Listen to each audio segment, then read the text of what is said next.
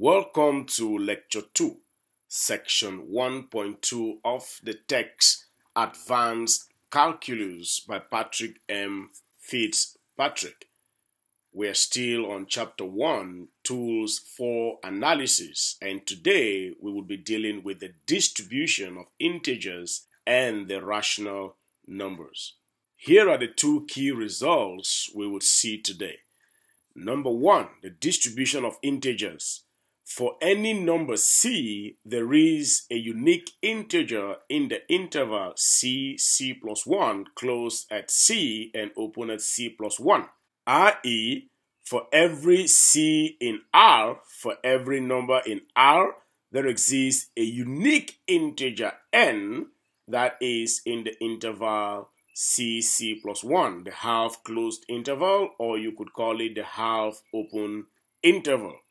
What do you think about the interval opened at c and closed at c plus 1? How many integers would be in this interval? So that is the first question or the first result that we shall see. And the second result would be the distribution of rational numbers. For any two numbers a and b, where a is less than b, there is a rational number in the open interval ab. That's interesting. We would actually give that a name as we move forward. i.e., for any two real numbers a and b, there exists a rational number q such that q is in the open interval ab, and we do not forget that a is strictly less than b. Example, if I take a to be 0.001, and I take b to be 0.002, then a is strictly less than b, and the second result says that I can always find a rational number q that sits between a and b in the open interval, as a matter of fact. Can you figure out what such a number could be? Maybe a plus b divided by 2. We shall see. Okay, let's move on to some preliminary results before we get into our main results for today. The first one is subsection 1.2.1, the Archimedean property. The following two equivalent properties hold. So, the statement says, number 1, the two properties are equivalent, and number 2, they hold. So in our proof, we will prove that these two properties are equivalent, and then we will prove at least one of them and show that actually they do hold. First property, for any positive number c, there is a natural number n such that n is greater than c. i.e., for every c in R where c is greater than 0, there exists a natural number n such that n is greater than c. Let me use some real examples so we can understand this better. If I pick c, a real number, to be 80008.95, then all I need to do is take my n to be the ceiling of that number, and n is greater than c. If c is an integer itself, just add 1. Then n is greater than c. So you can see that no matter how big a positive real number is, I can always find a natural number that is bigger than it. It is pretty straightforward because the set of natural numbers is infinite. But we are in an abstract course, so we would provide a rigorous abstract proof to that very simple concept. Number 2. For any positive number epsilon, there is a natural number n such that 1 over n is less than epsilon. i.e., for every epsilon bigger than 0, I can always find a natural number n such that 1 over n is less than epsilon. Again, let me give you a real example so we can use this to kind of internalize the concept.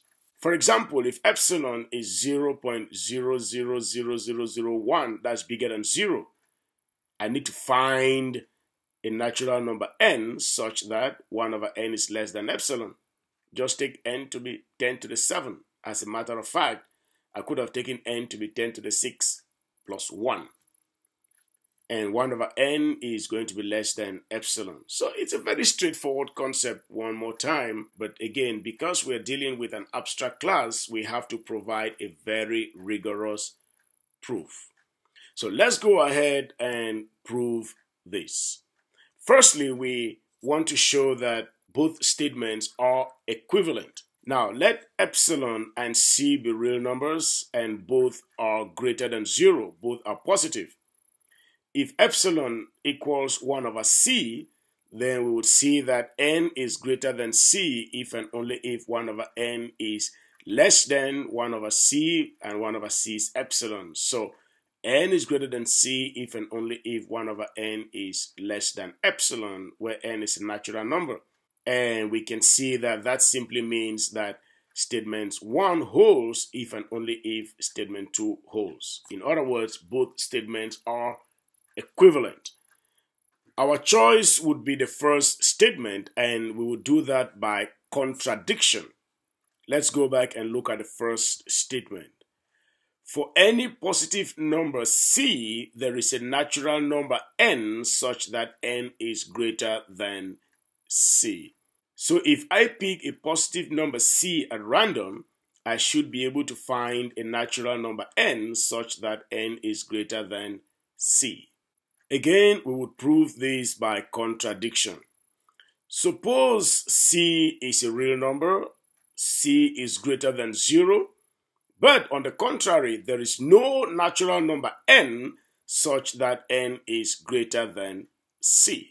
If there is no natural number n such that n is greater than c, then by the positivity axioms, what we are saying is that for every natural number n, n is going to be less than or equal to c. That is interesting. This happens for every natural number n. So if I pick an n from the set of natural numbers, it is going to be less than or equal to c.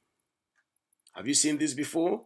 Yes, that is the definition of a set being bounded above. So that means the set of natural numbers n is bounded above.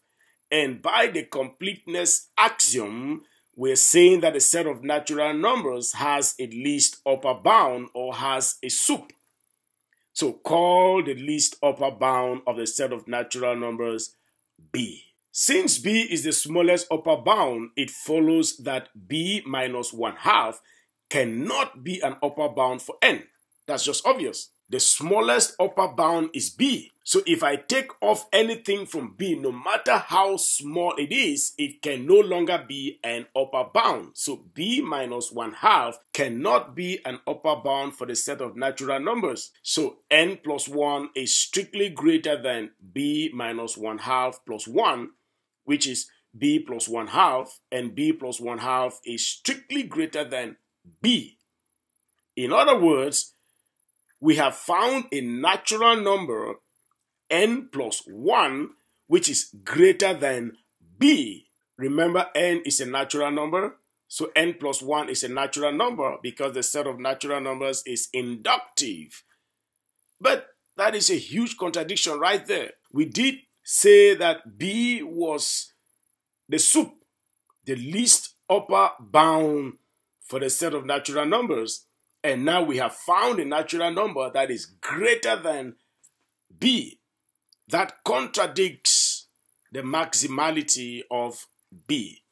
So this contradicts the choice of b as an upper bound for the set of natural numbers n. And this contradiction arises because of our assumption that there was no natural number n such that n is greater than c. Therefore, what do we conclude? We do conclude that for every real number c greater than 0, I can always find a natural number n such that n is greater than c, and that proves the Archimedean property. Beautiful. The next preliminary result we would see before we get to our two key results for this section is proposition 1.2.2. It says that for any integer n, there is no integer k in the open interval n plus 1. In other words, if I give you the open interval 2, 3, you cannot find an integer in that interval. Again, these are straightforward concepts, things you've probably learned from kindergarten, except that you probably haven't yet seen the rigorous proofs for some of these concepts. And being an abstract class would attempt to give some rigorous proofs for some of these straightforward concepts. So, proof. First, consider the case when n equals 0. Remember, we're dealing with integers here, and 0 is an integer. Now, define the set S by S equals the set of all natural numbers k such that k is greater than or equal to 1. Because elements in S are from the set of natural numbers, S is a subset of n. But S has the element 1 and then has every element after 1, so it is an inductive set. And we have seen this before in lecture 1. The set of natural numbers is a subset of every inductive set. So since S is a subset of n and n is a subset of S, it follows that S equals n. So the set we have just defined is the set of natural numbers. So we're simply saying the obvious. For every natural number k, k is greater than or equal to 1. Now, since the set of positive integers z plus equals the set of natural numbers n, it follows that the open interval 0, 1 does not contain an integer.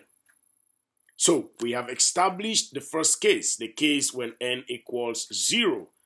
There is no integer in the open interval 0, 1, because that integer would have been a positive integer, and the set of positive integers equals the set of natural numbers which start from 1. So there is no natural number or positive integer in the open interval 0, 1. Okay, now let's keep that result and consider the general integer n, and we shall proceed by contradiction. Suppose there exists an integer k in the open interval n plus 1. What does that mean? It means n is strictly less than k, which is less than n plus 1. If I subtract n from both sides, that gives me 0 less than k minus n, which is also less than 1. Interesting. K is an integer, n is an integer. The difference of two integers is an integer. So what are we saying? We have found an integer k minus n, which is an element of the open interval 0, 1. We proved in the first case that this is not possible. Therefore, we have a contradiction which arises from the assumption that n plus 1 contains an integer k. Therefore, we can now conclude that for every integer n, the open interval n plus 1 does not contain any integers. End of proof. Beautiful. Now, the third preliminary result we would see as we head towards our two key results would be proposition 1.2.3. Suppose that S is a non-empty subset of integers and that it is bounded above. Then we conclude that S has a maximum element, i.e., let S be a non-empty subset of the set of integers such that for every x in S, there exists a real number c such that x is less than or equal to c. That simply means S is bounded above. Then there exists an element m in S such that x is less than or equal to m for every x in S, i.e., m is the maximum element in S. To help us see this easily, let's take S to be this non-empty set of integers 5, 6, 7, right up to 5, 0, 0, 0, 1. Then m equals 5, 0, 0, 0, 1 is the maximum element in S. Again, these are straightforward concepts that deserve some rigorous proofs. Since S is bounded above by the completeness axiom, S has a least upper bound or a sup. Let the sup be called A. So A is the supremum of S. Now, since A is the smallest upper bound of S, it follows that A minus 1 cannot be an upper bound for S. We've seen this same argument before. Since A is the smallest upper bound for S, anything subtracted from A disqualifies that result from being an upper bound for S. And what that means is I can always find an element M in S such that A minus 1 is less than M. That is because A minus 1 is not an upper bound for S. So I can always find an element M in S that is greater than A minus 1, i.e. A is strictly less than M plus 1. Now, since A is an upper bound for S and A is less than M plus 1, it follows that S is a proper subset of the open interval negative infinity M plus 1. Now, S is a set of integers. M is an integer. And by proposition 1.2.2, the open interval M plus 1 contains no members of S because S is a set of integers. Therefore, the set inclusion above is improved to S being a proper subset of the half-closed interval negative infinity M. And do not forget, M is an element in S. So, therefore, M is the maximum element of the set S. And we are done. Very straightforward, rigorous, but good. So if S is a non-empty subset of the set of integers and is bounded above, then it has a maximum element. And the proof centers around the completeness axiom. Okay, now let's get to the first key result. Theorem 1.2.4, the distribution of integers. For any number C, there exists exactly one integer k in the half-closed interval C plus 1. You could also call it half-opened interval, closed at C and opened at C plus 1. Proof. Let C be a real number. We want to show that there exists exactly one integer k in the half-closed interval C plus 1. We start by defining the set S to be the set of all integers such that n is less than C plus 1. We cannot say anything about S without verifying that S is non-empty. If C plus 1 is greater than or equal to 0, then 0 is an element in S, in which case S is non-empty. If C plus 1 is less than 0, then negative into C plus 1 is greater than 0, and that makes it a positive number. By the Archimedean property, there exists a natural number n such that n is greater than negative into C plus 1. Negative into C plus 1 is a positive number. And that means negative n would be less than C plus 1, and negative n is an integer. That would make negative n an element in S, in which case S is non-empty. So whether C plus 1 is greater than or equal to 0, or less than 0, we see that there is an element in S and we can conclude that S is non-empty. Now we can go ahead and use the set S. By the definition of S, C plus 1 is an upper bound for S. That means S is bounded above.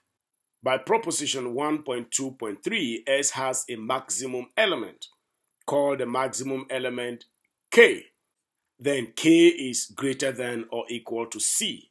For otherwise, K will be less than C, in which case K plus 1 is less than C plus 1, which would contradict the choice of K as being the largest integer less than C plus 1.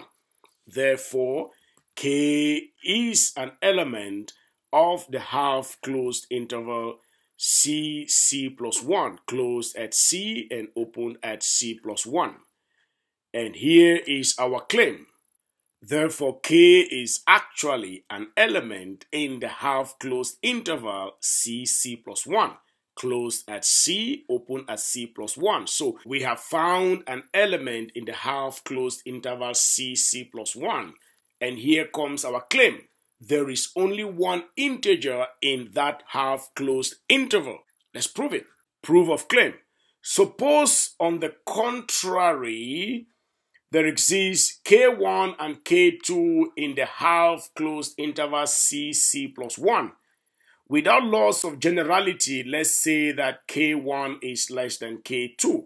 In that case, K2 minus K1 would be greater than 0. And that is because K1 is less than K2. Now, K1 and K2 are both elements in the half-closed interval C plus 1.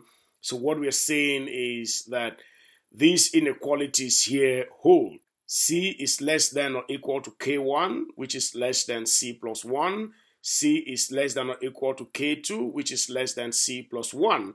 In other words, K2 is less than C plus 1 and K1 is greater than or equal to C. And putting both together, we can conclude that K2 minus K1 is going to be less than C plus 1 minus C, and that equals 1.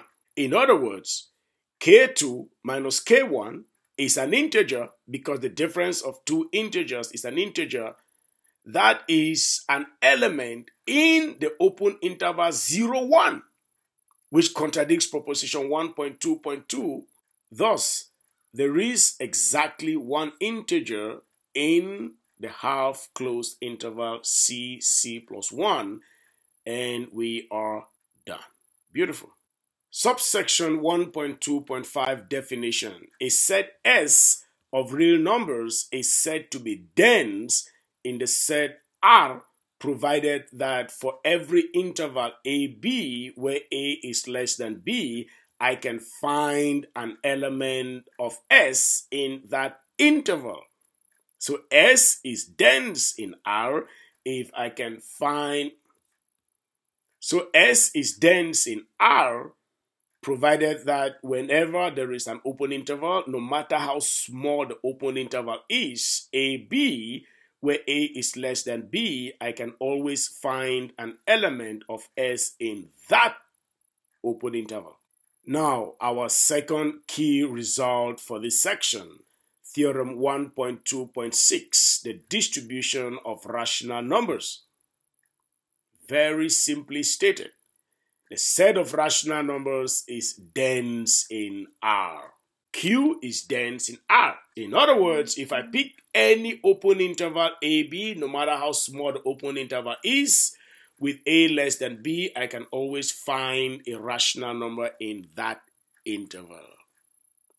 Interesting. Let's look at the proof. Proof. Let A and B be real numbers, such that A is less than B. We must show that there exists a rational number Q, such that Q is in the open interval A, B. Now, A less than B implies that B minus A is positive, is greater than 0. So by the Archimedean property, there exists a natural number n such that 1 over n is less than B minus A. That means that 1 over n is less than the length of the open interval AB. Let C be defined as follows. C equals n times B minus 1. Then by theorem 1.2.4, there exists an integer m, as a matter of fact, unique integer m, in the half-closed interval nb minus 1, nb, i.e., nb minus 1 is less than or equal to m, which is strictly less than n times b. Dividing by n, we have b minus 1 over n less than or equal to m divided by n, which is less than b, and call this equation plus. But since 1 over n is less than b minus a, it follows that a equals b minus 1 will be less than b minus 1 over n, and call that equation plus plus. Now use these two inequalities, plus and plus plus, and we can conclude that the rational number m over n belongs to the interval, and we are done. In other words, if I pick two real numbers, a, b, no matter how big or how small they are, where a is less than b, I can always find a rational number in that interval. And that means q, the set of rational numbers, is dense in R.